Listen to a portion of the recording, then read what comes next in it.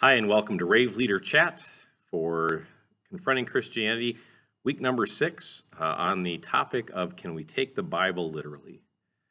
One of the real gifts that Rebecca McLaughlin gives us is that she addresses some of these cultural questions, these challenges that people have toward Christianity, and she talks about them in a way that oftentimes appeals to general revelation, so not specific scriptural texts, but general things that we know, and also really appeals to sort of a regular logic. And we see that take place again in this chapter. So she gets out of the books blocks pretty well, and this time she sort of just gives us sort of a statement about what she's going to be doing. She sort of talks a little bit about some of the confusion about Scripture, and then she just tells us kind of the thesis statement for the chapter on page 96. We will explore the misconception that it's inconsistent to read some biblical passages literally and others not. Now, she really sort of addresses 3 different topics in this chapter as we approach Scripture. And so the first one is really that figurative language question. Do we take the Bible literally? Now, as Christians, we take the Bible seriously. We believe that all Scripture is God-breathed and useful. And so that's part of the place that we start with, but that oftentimes gets misinterpreted, and sometimes in our defense, in our desire to say very firmly how strong we believe in Scripture, we can get to the point where we overstate our approach in saying that we take it all literally. And so she kind of walks into that sort of assumption and that pigeonholing that sometimes takes place out there. And she quickly sort of walks through it. She gives us that quick survey that says lots of pastors even would say, yeah, we take the whole thing literally. And really a better position is we take the whole thing seriously. Much like Matthew chapter 5, we take every dot and tittle very seriously. We don't dismiss it. We come under its authority. We seek it. But we also realize that it is a very complex document. And it is filled with many genres of literature, and so she helps walk us through that. So first she talks about Jesus' use of metaphors. Jesus very intentionally, he says, I'm the shepherd, I'm the good shepherd, I'm the true vine. And so we know that he is very intentional multiple times about using figurative language. And she sort of talks about this godly order that God created these things that we look at. God being Father defines all fatherhood, not human fathers defining what God looks like. Same thing with the bridegroom. Human marriage really is an expression that we might plug into the larger relationship that Christ has with his church. And so we want to be open to that. And so she kind of talks through a little bit about metaphors and what we do about that. And once she sort of opens that door, she prepares us for that second wave. Well, if we don't take some parts literally, we shouldn't take all parts seriously, particularly miracles and those kind of things. And so she really sort of tries to say, well, wait a second, we need to ask a bigger question. We need to get to sort of the question of genre and intent. One of the things that comes to mind is the Swiss Army knife. If you were to take out the corkscrew part of a Swiss Army knife, it would be a fair statement to say, well, that's a terrible knife. But the Swiss Army knife is really more of a multi-tool. It's labeled a knife. The Bible is really a library that tends to get labeled as a book. And even in some of those specific books in that library, there's sometimes figurative language. And so she kind of walks through the true, while not literal, aspects of Scripture, parables and poetry. There's places that Jesus speaks very clearly. I'm telling you a parable, and although they sound very, very real, we understand that Jesus isn't actually describing something that he's seen or something that he specifically experienced. He's utilizing things that people had at their disposal and understanding to highlight great truths. And some of these metaphors and some of these parables are very complex. And so we oftentimes want to dismiss them to say, well, it's just he's speaking to simple people. But no, he really is utilizing that literary tool very well. And so she reminds us of something very important on page 99.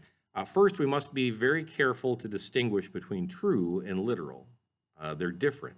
Things can be true while they're metaphorical, and just because something is literal doesn't necessarily make it true. And then secondly, and she calls us to that Swiss Army knife example, we must be attentive to the genre, the style of any biblical text in order to grasp its meaning. And so she really kind of addresses that first. Do we take it literally? And her answer would be, no, we don't take all of it literally. We utilize our reason and our understanding and our experience as readers and as people being shaped in God's image who have been given reason and understanding to understand that when we're talking about poetry, the Psalms, when we're talking about parables, sometimes Jesus speaks in hyperbola, those kind of things, we need to take that figuratively, but that doesn't mean that all the rest of Scripture should be taken figuratively. It can really be taken literally. Jesus literally died on the cross. Jesus literally rose from the dead. So she does a great job in kind of helping us parse that out. Next thing she gets to is, well, another kind of cultural assumption is, well, wait a second, isn't the Bible full of contradictions? I mean, there's 4 Gospels, right? There's 4 different stories about Jesus. And, you know, as you put those together, they don't tend to always line up in the order that things took place. Sometimes people say, well, wait a second, the feeding of the 4,000 and the 5,000, is that the same story twice?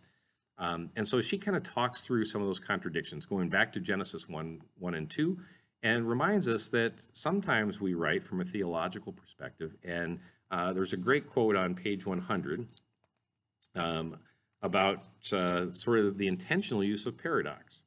The presence of such deliberate formal contradictions does not mean that the contradictory statements are not both true in some deeper way.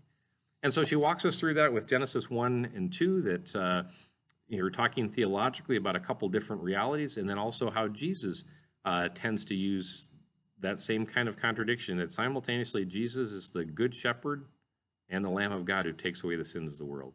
You know, literally that doesn't make sense. Jesus can't be the shepherd and the lamb and also the high priest, the great high priest who would offer that sacrifice. That's just impossible if we take that literally, but figuratively, all those are true in a very, very deep way. And in Jesus, we have the great high priest who has gone before us, who offers himself as the sacrificial lamb because he is the good shepherd who lays down his life for his friends.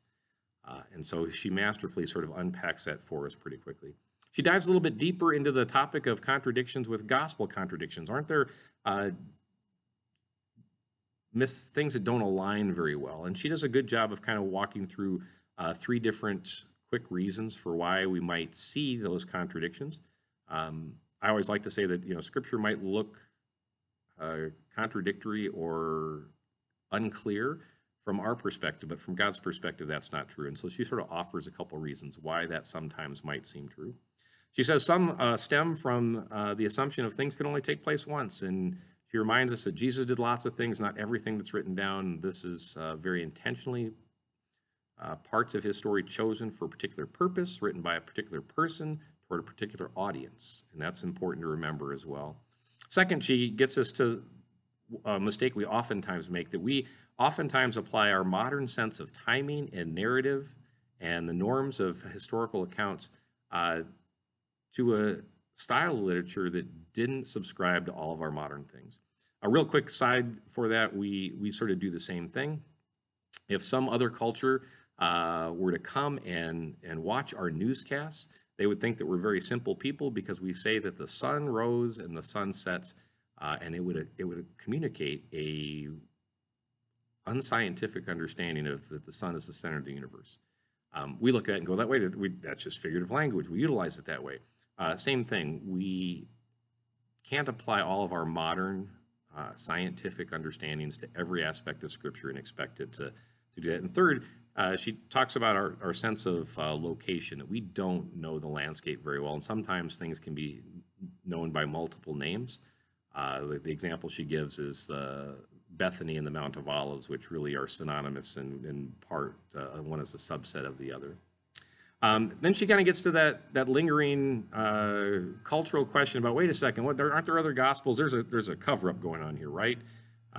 Gospel of Thomas got a plug a while ago, and maybe there's some other gospels out there. And she really does a good job of saying that the Gospels really are the reliable ones. There's a great quote that I'm not going to be able to find really quick here from Bart Ehrlman. The view of all serious historians in antiquity of every kind, from committed evangelical Christian to hardcore atheists, is that the best and oldest sources we have about the life of Jesus are the four Gospels that we have. So she kind of unplugs that one. But she turns to the third topic then, which is really, can we trust the authenticity of Scripture? If this is the best resource we have to the life and ministry of Jesus, can we trust the authenticity? And she offers really sort of two things. One is the eyewitness details that are included in the Scriptures. And so she plugs a lot of name dropping in the Gospel of Mark, which really doesn't make sense if for people who wouldn't know these names. But why would you add those names? You'd add those names because it adds authenticity. They're guarantors of the truth. If you want to go talk to Simon of Cyrene or his kids, you can go do that, and you know that these things can be substantiated. And if that's not the case, then you need to hold off on writing for a long time until all the eyewitnesses are dead. And so that's a very compelling reason why we can trust Scripture. And the last thing she sort of highlights is things that would not be wise to include in a first century document. Women being the first eyewitnesses to the resurrection, and women were not counted as reliable witnesses back then. But yet the gospel and the gospel writers, knowing that that's countercultural, include that in story because it happened. To tell it differently would not be correct. Peter, who's probably really good friends with Mark, and Mark has heard Peter's story. Peter doesn't say, I was the first one to the tomb. I was the leader. Like, I look great, right? No, the women were first there, and then they came back and told us, and then John and I went, because that's really what happened. And then second, she talks about speaking of Peter, the honest failings that are included in the Gospels. And those honest failings are included because they speak to the patience, to the grace, of Jesus Christ, and to the ups and downs of discipleship and faith formation. And again, if you're writing this to try to make yourself look good, if you're writing this to sell this as a popular, wouldn't you want a hero that rises at a mercurial rate rather than someone like Peter who stumbles and falls and gets back up and stumbles and gets back up and stumbles?